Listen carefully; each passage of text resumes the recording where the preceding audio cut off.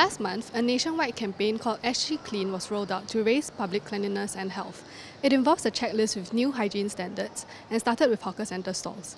Since it was launched, over 5,000 premises have been certified, including schools.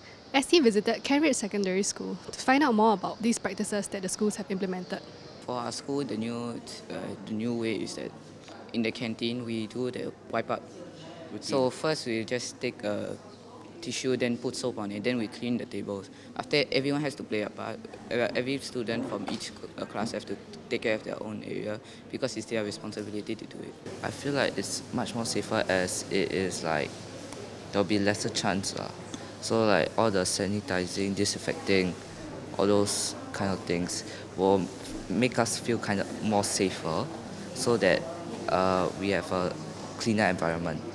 I see as I move around the school that the students know what they're doing and not only know how to do it, but why they're doing it. So this is a good way for us to inculcate good values in our children, but with the cooperation of everybody, including schools, hawker centers, hawkers, coffee shop owners, everybody. If we all know how to make sure that the traffic areas are free from viruses and clean after use properly, we will make sure that this becomes our first line of defense against the fight in the fight against the COVID-19. MOE has been working very closely with the SG Clean task force, and MOE will certainly continue to strive to keep a very stringent level of standards as far as cleanliness is concerned in all our 381 educational institutions.